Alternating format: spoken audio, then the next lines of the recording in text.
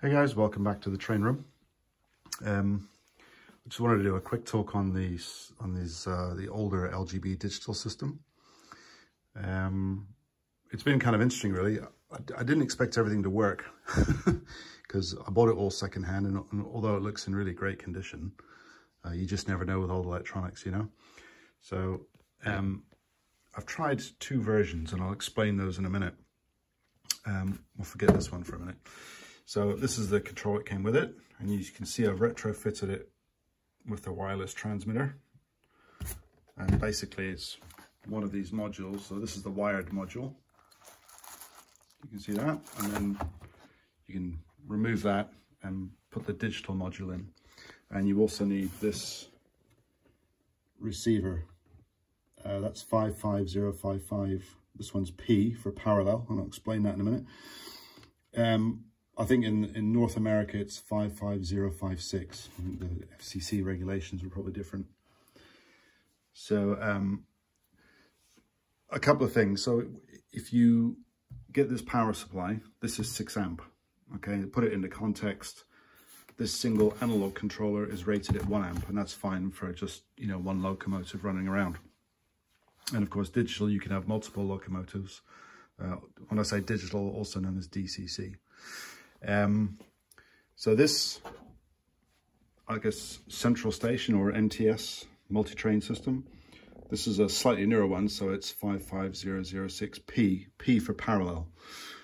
Now, essentially what parallel means is that it sends the digital signal in parallel. So it sends a burst of data down the tracks to the individual locomotives or digital accessories very, very quickly. Whereas the older ones, like this one, you can see that one just says on the sender unit, there's no P on that one.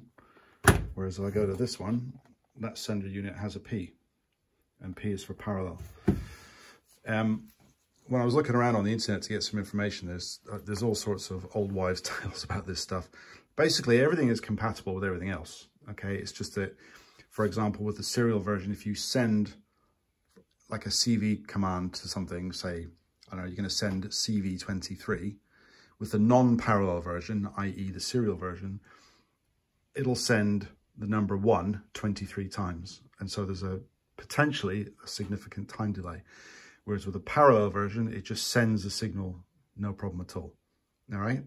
But I want to demonstrate that a non-parallel controller will work with a parallel receiver and a parallel command station.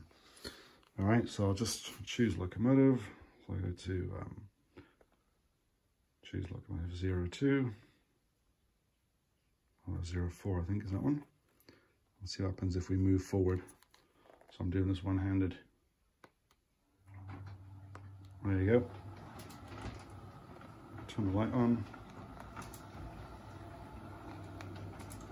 Okay. So as you can see, it works absolutely fine.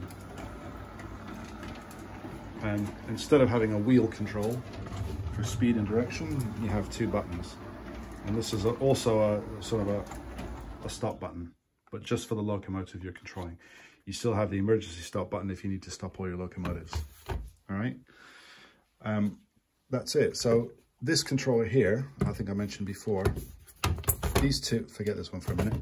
So these two are basically identical.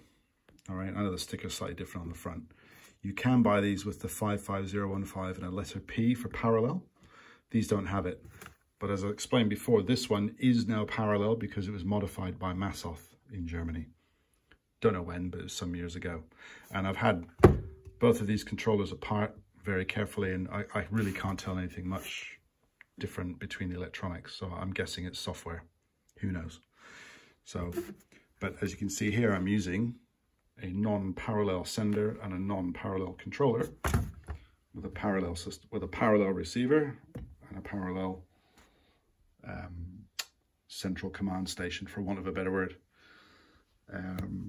But yeah, that's it. I'll say the only difference is it can be slower to send commands. So if you've got a complex model railway with lots of features, your locomotive has a lot of features, then you will notice a difference.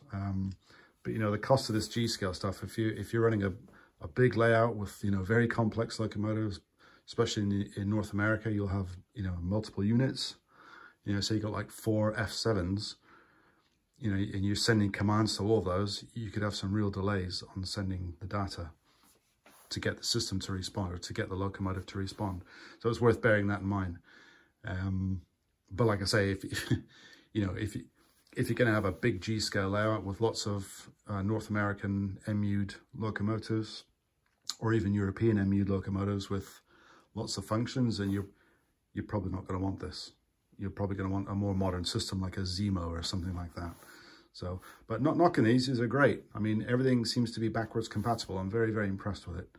So I think it's a shame. If you look at the history of LGB, I think they relate to the DCC game, and they cause themselves some issues, probably unnecessarily.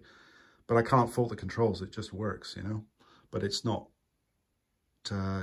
hugely big on functionality. Although having said that, these digital controllers, the push button ones, you can see they have a lot of possibilities, and I'm sure you can program in CVs, because if you have the programming cable, which is, I'll just show you here. So you notice this is a programming cable, and that's what, and I'm not going to explain how this connects because it's got 4 wires. You've got to connect 2 wires to the track and 2 wires, I believe, to different points into the command station. I'm not too sure. But if you buy the kit, and you'll see these online, I mean, these are, you know, I don't think they're being produced new anymore. They're quite old. So, but that's the item you want to look for. And a good one will have the controller, you know, possibly the programming cable and the receiver. I had to buy all this separate, okay? I mean, in my digital kit, these were included, and this controller was included, but connected via that cable. But I wanted to mess around with the wireless stuff because, like I say, I know I'm a bit weird because I like messing around with old electronics. So, okay, guys, that's it. I'll stop rambling. Thanks for watching and have a great day.